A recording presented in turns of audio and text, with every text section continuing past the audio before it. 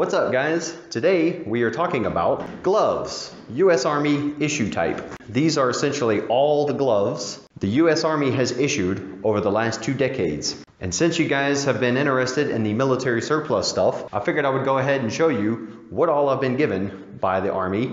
So stick around.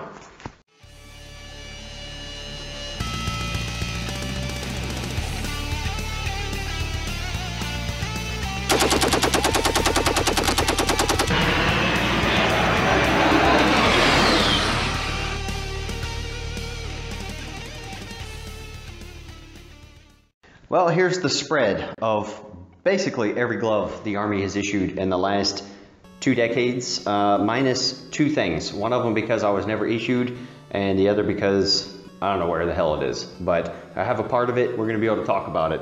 So keep in mind, this is all Central Issue Facility items, CIF. This is your basic issue stuff that you get from the actual Army clothing issue facilities. Some of them are what we call rapid field issue, RFIs. You get that right before you deploy, or depending on your MOS and what you're doing downrange and how good your supply system is, that's what you'll get while you're already deployed. So I know if you go to a military clothing sales, you can buy all kinds of cool guy gloves.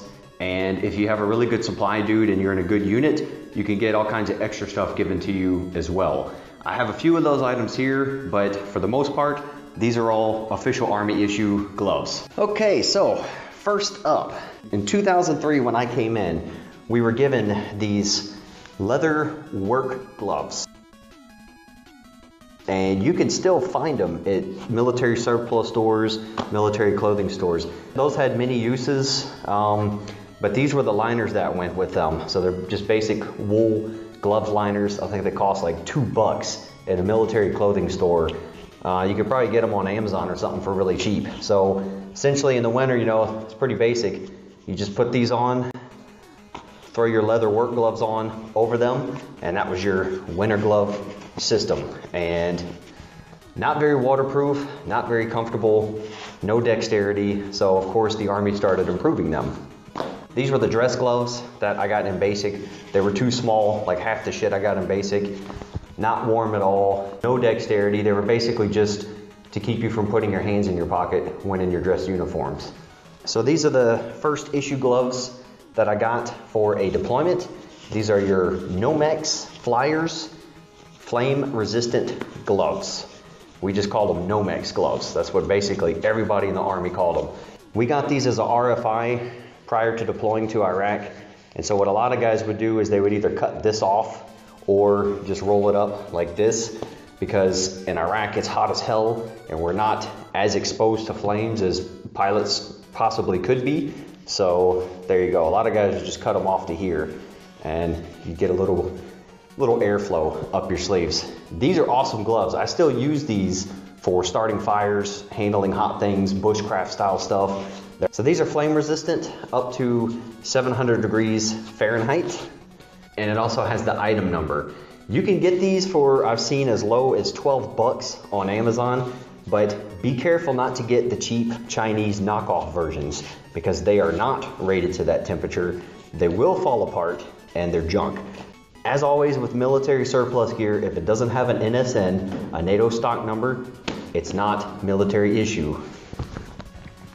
So another thing, just to throw this out, my first time in Iraq in 03, a lot of guys started wearing these basic weightlifting gloves. Kind of to be cool guys, because the SF dudes were wearing them. That's what the infantry does, they copy SF. So you do have a lot more dexterity because your fingers are exposed. Your trigger finger is obviously out, so you can still shoot. The problem with these is in Iraq, when it's 120 degrees on metal, you still can't grab anything because you're gonna burn your fingertips off. That's what these are useful for. Another thing, as soon as you go to pat down an Iraqi dude who's dirty as hell, your fingers, the things you eat with and do stuff with, are contaminated badly. So I never wore these. Some cool guys did, and then they learned why it was kind of silly. These are the first pair of winter gloves that I got. I got them in 2003, Baumholder, Germany, when I first showed up to my first duty station as a grunt. They are Nomex Winter Flyers gloves, or intermediate cold Flyers gloves. So they're kind of comfortable, but as usual, no dexterity. You're not unzipping or unbuttoning and buttoning things with these. They do have leather tips, so that's pretty cool. My problem with these was up here. As soon as this stuff gets wet, which it will in the field, your hands will freeze, and that sucked. So these gloves were, in my opinion, pretty crappy. Shouldn't stay in them. One item I'm missing is the next generation after these. But they replaced these gloves. So this was the first pair of winter gloves I personally bought from clothing sales, and I just wanted to show you guys. Look how old these are. I got these in 2004, and those big black gloves I showed you that replaced these tiny little things were warmer than those, and I had plenty of dexterity. I could even button and unbutton my BDU pockets very easily. They're still somewhat warm, but they're torn up, so I don't really wear them that much anymore. These have been to multiple field rotations, all the deployments I've been on. Excellent gloves. I don't even know if this company is still around. I doubt it. Moving on to around 2005, 2006 era, this was my next RFI pair of gloves. These are combat leather gloves, and they are flame resistant. I never got the temperature rating off of them though. I actually wore these in Ramadi, you can tell. This is what they look like new. So these have been severely worn. A full year in Ramadi, Iraq, actual combat. There's been blood on them. I've handled dead bodies with them. There's been all kinds of shit on these gloves, and they are still excellent. I still wear these to do basic work around the house, cutting grass and all that. And as I said with the military giveaway, I have a pair that is brand new that I just got for another RFI that I will never use, don't need them. So stay tuned, because in the near future, you guys will get a chance to win these. These were your latest improved winter gloves. A lot thinner than these, but a lot of improvements. So they got leather out here on the outside. This stuff can still get wet, but they have a Gore-Tex liner now. That was the improvement. So these are a lot more water resistant. And you see this cinching strap? That is what I meant on the old Army work gloves. You had the same cinching system. So the difference with these is they are not flame resistant, okay? But overall, I actually use these for winter camping these days. Very comfortable, pretty warm, but with most military winter stuff, they're designed for you to be moving. So you're not gonna be sitting in an OP all night wearing just these and be warm. Otherwise, great dexterity, very durable. These have been to Afghanistan with me, and they're still in excellent shape. So as I said, I was missing two items. The second item is the extreme cold weather mittens, which had a wool liner, I believe. Even though I was an infantry guy in Baumholder, Germany, I was not issued those. It was usually guys stationed in Alaska or other very cold places that got issued those gloves. I do have a pair of them though. I bought them on Amazon for I think 20 bucks with the liners. So they're awesome mittens. They're extremely durable. They're, you know, good old giant bulky Army surplus items, but they're extremely warm. So I don't have them here. I have them in my cabin in California. Maybe I'll talk about them in another video. So the last item are the MBC gloves, your nuclear, biological, chemical gloves. As you can see, I haven't even opened these. I never plan to. I got these as RFI issue going to Iraq my first time, and we had to keep them on us just like we had to keep our suits on us and actually wear half of it.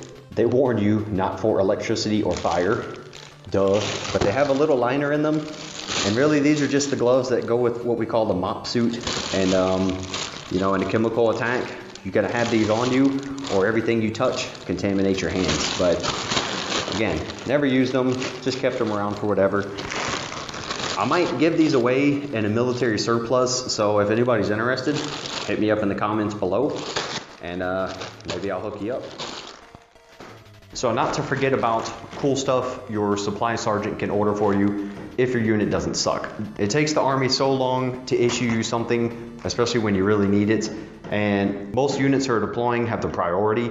So guys like me, who's been all over the place, multiple deployments, I got stockpiles of stuff. But for the average Joe in a unit that just needs a new pair of gloves or an updated pair of gloves, he can go to the supply sergeant and get some good stuff issued to him.